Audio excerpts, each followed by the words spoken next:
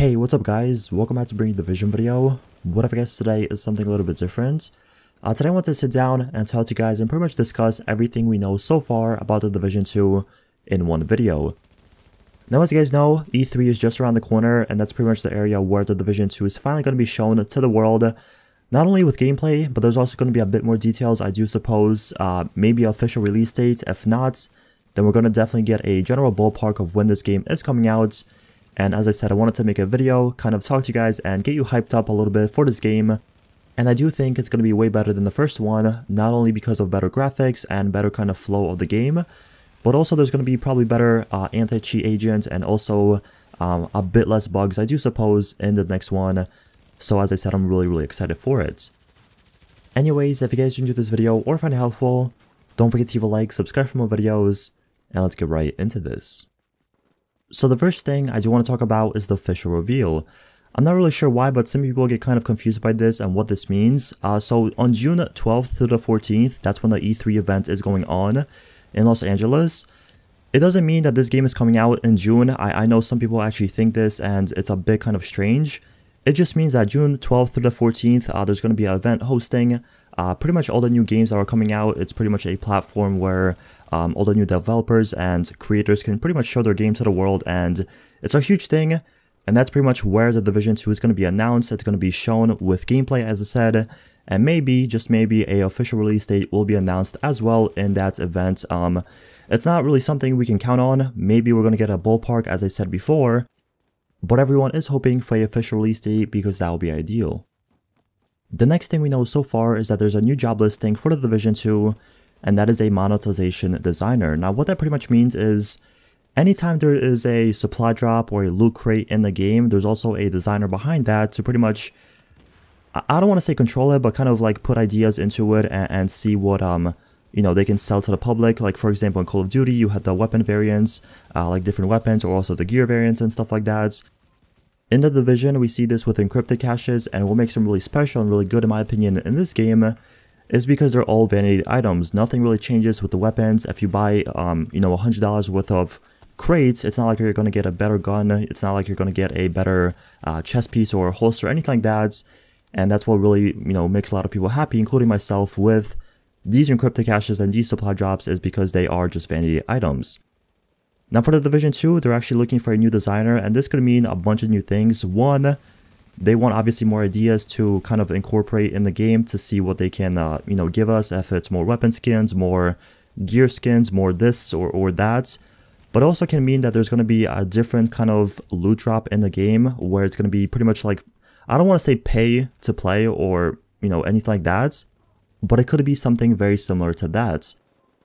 Also, this can mean a more advanced and better Season Pass for The Division 2, because as you guys know in The Division 1, the Season Pass wasn't really the greatest. It doesn't really offer you that much rewards or that much things in the game, but I do think for The Division 2, the Season Pass should really include more expansions to the map and also a bit more missions, or like a different expansion to the missions. I do think that will be fair and really good. The next thing we have is a possible in-game Battle Royale. Now what that pretty much means is that there's going to be either a Battle Royale in the game, or it's going to be a different addition kind of to the game where you could buy separately and have a Battle Royale experience. I'm not really sure if this is 100% confirmed yet or not, but they did say, and there was an article kind of written and announced, that there's going to be a different kind of group of developers being hired for Massive to pretty much develop a Battle Royale. Once again, this doesn't mean a Battle Royale is going to be in the game 100%. This can also mean that there's going to be expansion or a kind of separate thing you can buy for the game where it's going to be a Battle Royale for like $10 or $5, where you can just go in with your character and just have a fair kind of advantage over everyone, where everyone starts with a pistol or, you know, assault rifle with the same gear with everything, and then you could have a Battle Royale kind of experience instead of, you know, playing the Dark Zone 24/7 or just playing PvE missions 24/7. You have a choice of going into the Battle Royale and having fun over there. The one thing that really surprised me is that this game has been in development for 2 years. So pretty much what that means is that we can possibly get this even game to come out and be playable for everyone. Even this year, I know a lot of people are saying, oh, this game is not going to come out till like 2019 or 2020, since it just got announced and they still have to work on it.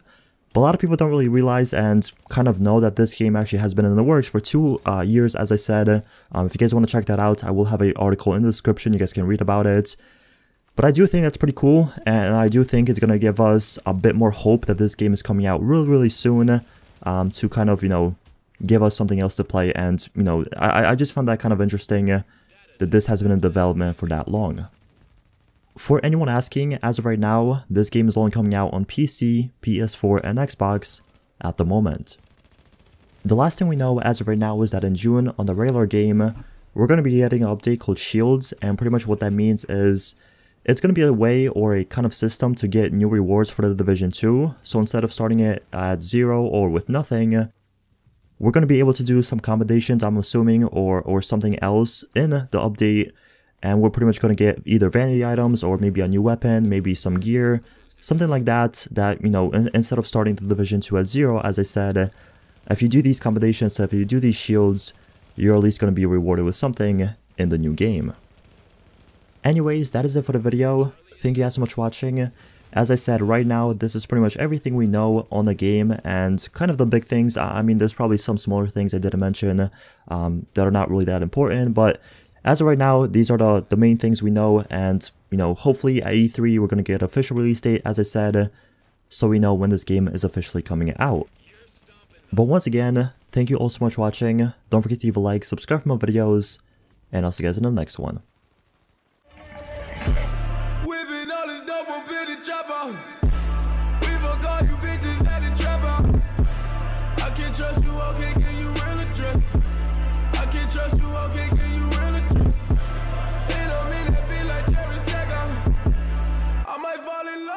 Trap house.